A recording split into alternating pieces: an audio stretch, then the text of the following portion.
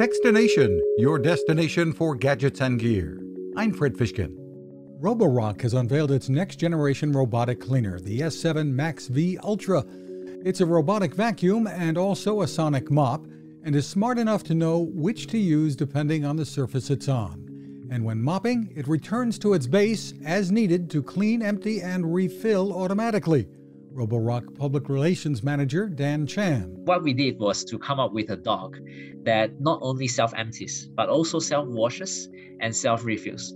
What you need to do on a day-to-day basis is to ensure that the clean water tank is filled with clean water, and then occasionally the dirty water tank needs to be emptied. AI helps the machine avoid obstacles, even pet accidents. The S7 Max V Ultra is due to arrive this spring for about $1,400. You can find us at Techstination.com. I'm Fred Fishkin. Now this.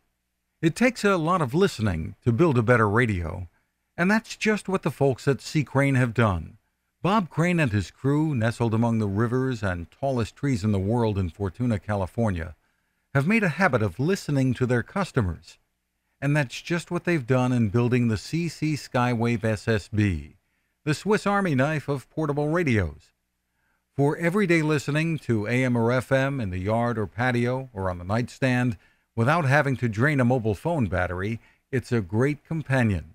But it is also a companion equipped for NOAA weather information and alerts that can be life-saving. You can listen to FEMA and Coast Guard transmissions too. Beyond all of that, you can tune into shortwave signals from around the world. It's compact, easy to take with you, and built to last. The CC Skywave SSB. Click on the link at Techstination.com.